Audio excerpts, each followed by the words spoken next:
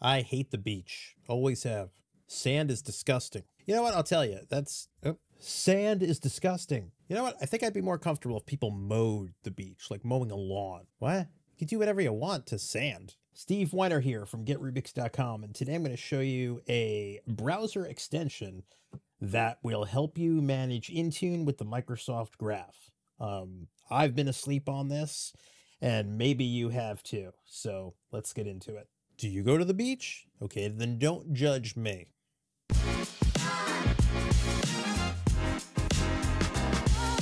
Okay, so I want to talk about the Graph X-Ray and what it is. It's an independent app made by some incredible folks here. Essentially what this does is this allows you to poke around your Azure environment. So Entra, Intune, or Azure AD and Intune, still call it that. And it will transcribe PowerShell or any language you'd like. And this is super helpful when we're trying to automate something that we do and we're not sure how, or maybe we're not super familiar with graph commands. This is the best way to do that. So it's kind of hard to talk about. I'm showing you the site here, graphxray.merill.net. I'm going to put this link below, so definitely check it out. It comes in 3 forms. It comes in a Chrome extension, an Edge add-on, same thing, and a Windows desktop app. We're going to do the Chrome extension just because I already set it up in Edge, and I feel like more people use Chrome, so I'd like to show you how do we start from scratch here. So first things first, how do we install it? Let's go to extensions, Chrome, and we're going to look for Graph X-Ray, and there it is. So we're just going to hit add to Chrome, add extension. Super simple, right? Not a whole lot to do there. That's it. It's in there. All right, now we're going to log into, let's go to Entra. .microsoft.com. I'm signed in with my tenant. And let's turn it on.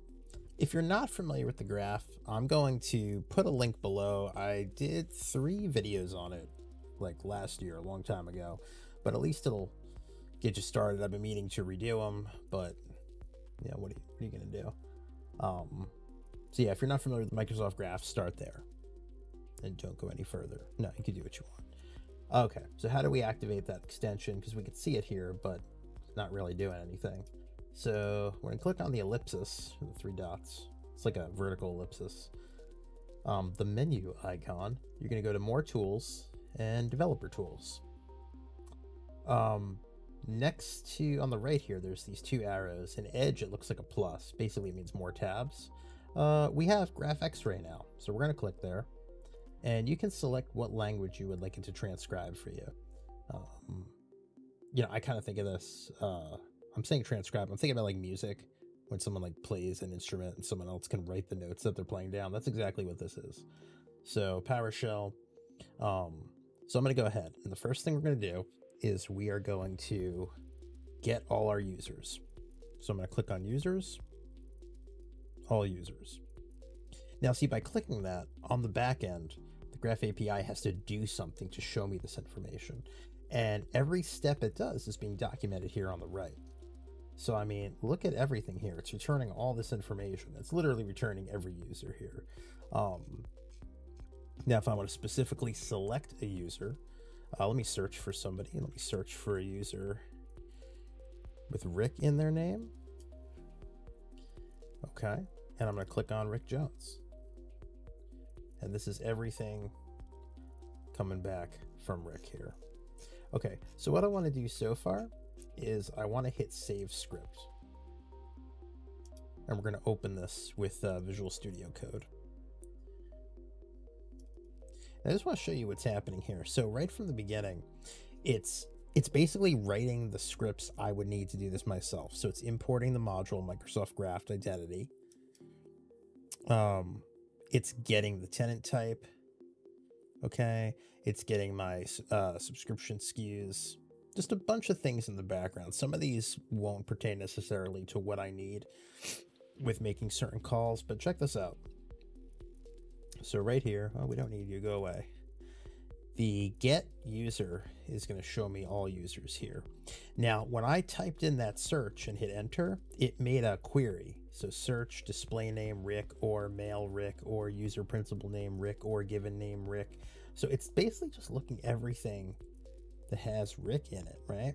And then finally, once I clicked on it, we get this user ID variable. Now it's not going to reveal it here, but if we go back to Chrome, we can see what actually happened. I'm going to scroll down here where it actually searched for Rick. It was here, and when I clicked on Rick, it gave us his we should have the ID.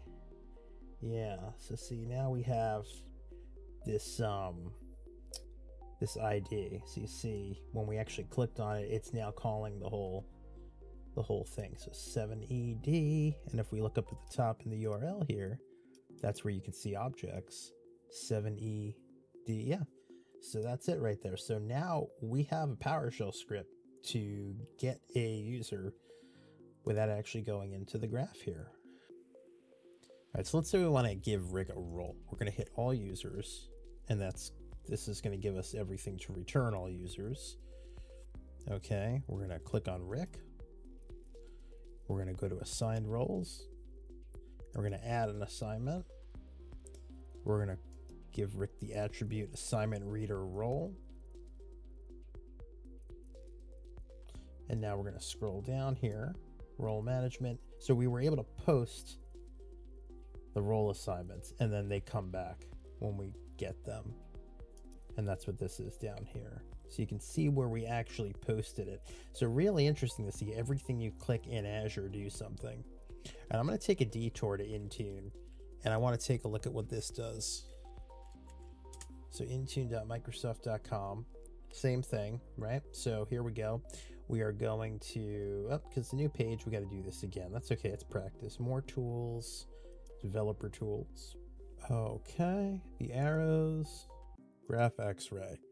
So if I wanted to see all my, let's say, configuration profiles, I'll go to devices, and of course, clicking devices calls all this. It's kind of crazy when you think about every click in Intune makes all these calls, right?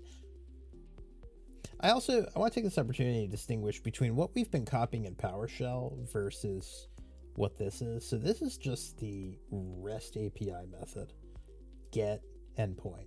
Down here is the PowerShell translation. So you would need a module to install this and use it, right? So the endpoints are more universal, and to be honest, they're probably more helpful when we start piecing stuff together, because they're kind of masked in these modules. So I'm going to click on Windows and configuration profiles. Okay, and that's going to give me all my configuration profiles. So access profile top 100, that's what this get just did. But if I'm going to create one, new policy, Windows 10, templates, let's do an identity protection profile. Create, we're going to call it graph identity test policy. We're not actually going to do anything with it. We're going to disable that and hit that to leave that on not configured. Well, let's enable and pin length 7, maximum pin length 20, lowercase allowed special pin,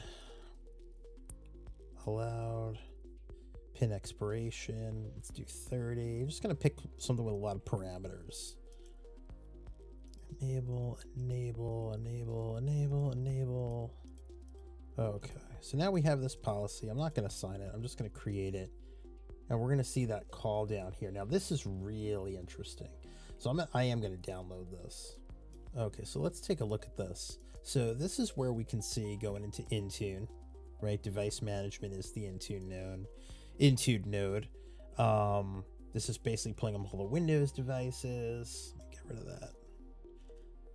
Okay, device management. Now down here, when we import the module, it imports for policy configuration. So we're actually going to invoke, I a new configuration. So take a look at these parameters it posted.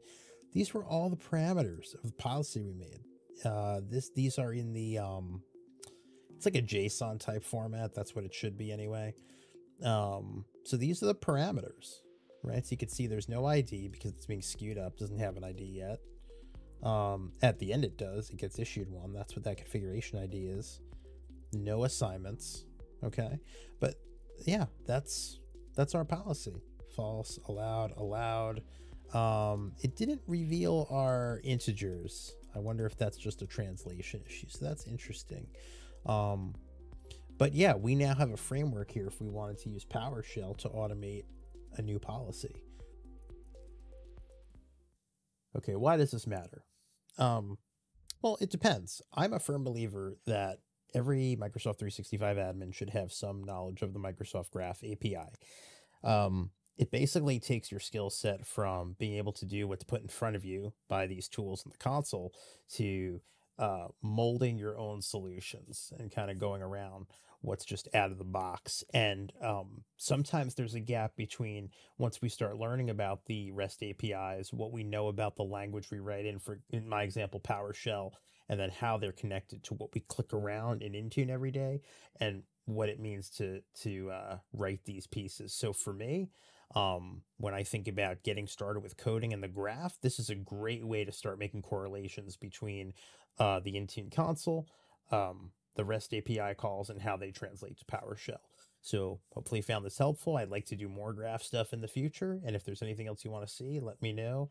Right here. That should have been Discord.